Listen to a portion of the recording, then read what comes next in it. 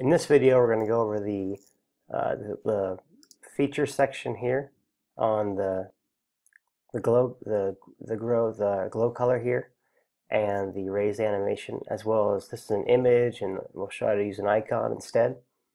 And then we'll also be covering the blog hover effects here. So let's jump in here. All right, so this is the home page. So let me go ahead and jump over to that page.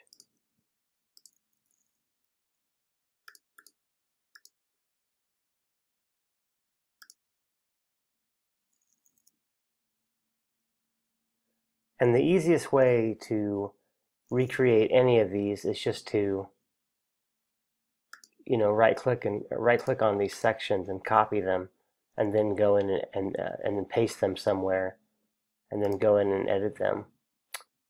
Or there is a WordPress plugin that I use called Duplicate Post, and what this does, and I think I might even have it. Oh, I don't have it on here. I do have it on.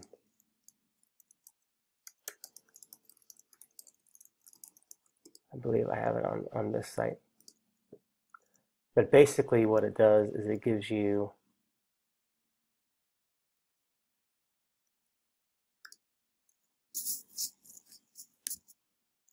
a clone option.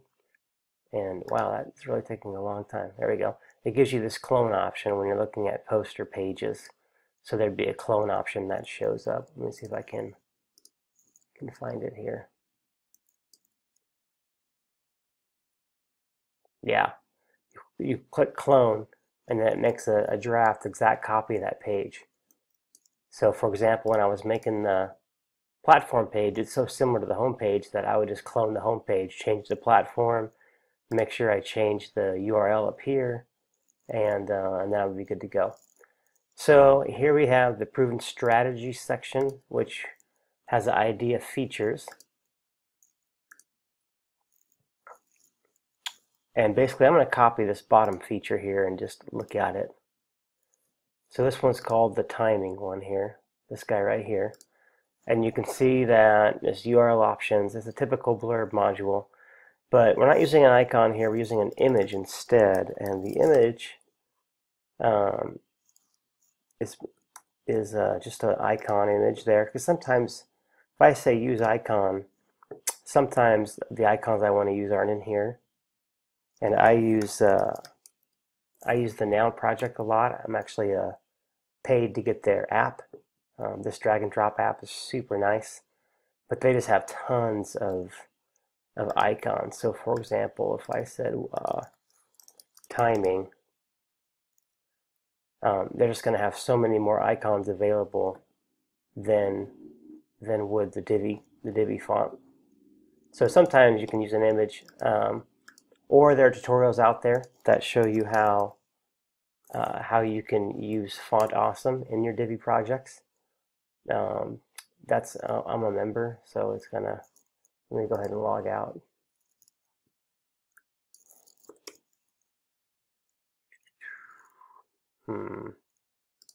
See if I can't get to the Font Awesome page. Here we go, .io. Of course, it's .io. And see, yeah, they're getting ready to release a new version, but they just have tons of icons that you could use as well. And there's tutorials. If you Google, Divi Font Awesome, and it looks like I saw a plugin too that might work. Yeah, so there's ways to do that, but we'll say yes here, and we'll just grab, the heart icon here, and we'll pick a nice heart color here, like so. There we go. Just to show you that we can use an icon with this. There's our icon.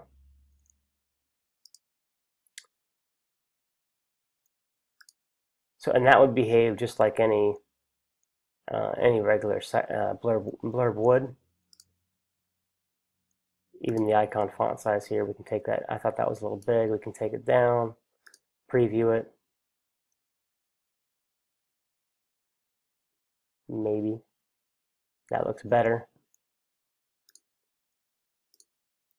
But we're not going to keep that. That was just a show. We could use an icon. What I'm more interested in is how to change the color of the hover effects and what's going on there. So I'm going to go ahead and inspect this. See what's going on here. Actually, I'm going to pick this one over here. That way. Yeah, I'm going to go ahead and close that one up. Okay, so this guy over here, we have a blurb here. And let's see if I hover over the blurb, some things happen. So right now my box shadow is set to 0, 0, 0. And the color is set to, looks like some kind of a blue, but all the way down to 0 opacity. I could, even if I change this, it's not going to be there because I would have to start growing this here. So that's set to 0, and then my color was set to 0 as well. And then you'll notice when I hover, you get this box shadow here, 0 pixels. This first number is the left and right part. So if I did 50 here, you see how it slides over? So I normally do 0 on that. This is the vertical part. So if it's set to 0, it's going to be in the middle. I liked 50 for this one. I think it was at. Or you could do negative 50. You want it to be up top.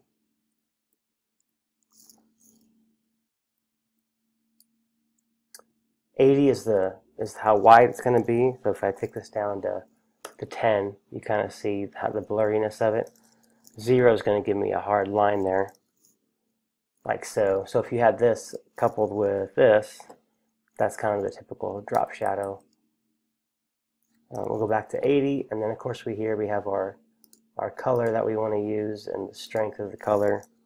0.5, point whatever, 0.1, 0.2 seemed about right. You can see this is on line 316 of our style sheet. So let me scroll down to 316, and here we go. Here's the regular, and here's the hover state.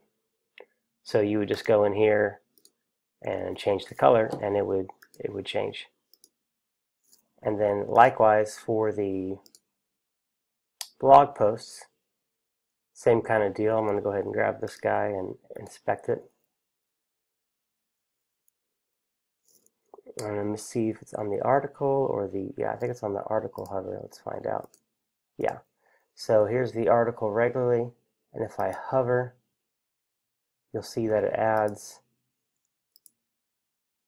this blog grid hover, line 370. So not too far off from where we were. Here's the blog section.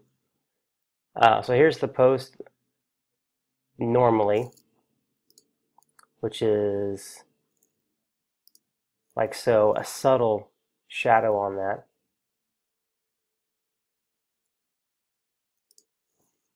So that's where you would change that shadow. And then here's the hover right here. And you would change that color, and that would change the hover. Then this color here is actually being changed in the actual blog grid in the layout. There's it's on this first one. Here it is, header overlay color and overlay icon color, and we're using the link. So that's what that is right there. And then going back up here to the blogs, or to the features, I wanted to hit one more thing on there. Let me go ahead and inspect this. Hover. Features 316. Okay. You'll see this top -10 on hover and top 0. So regularly it's got top of 0, and then this code here, basically I'll kind of demonstrate this here.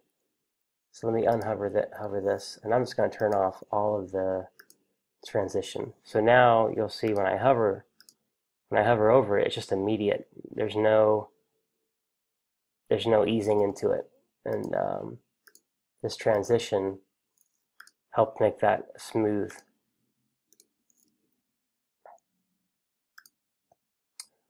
And then the top 0 and the top -10, that's what's moving it up. So if I remove that, now it's just gonna highlight in place. So you might want that, or you can turn that back on. And you'll see it's jumpy right there, like the shadow's fading in, but the position's not. And that's because our -10 that we've set here, on the regular one, it needs to have top 0. It needs a starting point in order for it to be smooth like that. So that's how to work the features, and then the blog hover stuff down here. And like I said, this color glow is getting pretty popular. So yeah, with a little bit of effort, you can change the colors of this whole theme, and then I would recommend changing those hover colors of the blog and the features as well, just to tie it all together. Alright, so the next video we're going to talk about how we added these extra animations that normally do not come with Divi, like that text fading in, these buttons fading in. That's the next video. I've actually done a video like this before, so I may just reference that one, but we'll see you in the next video.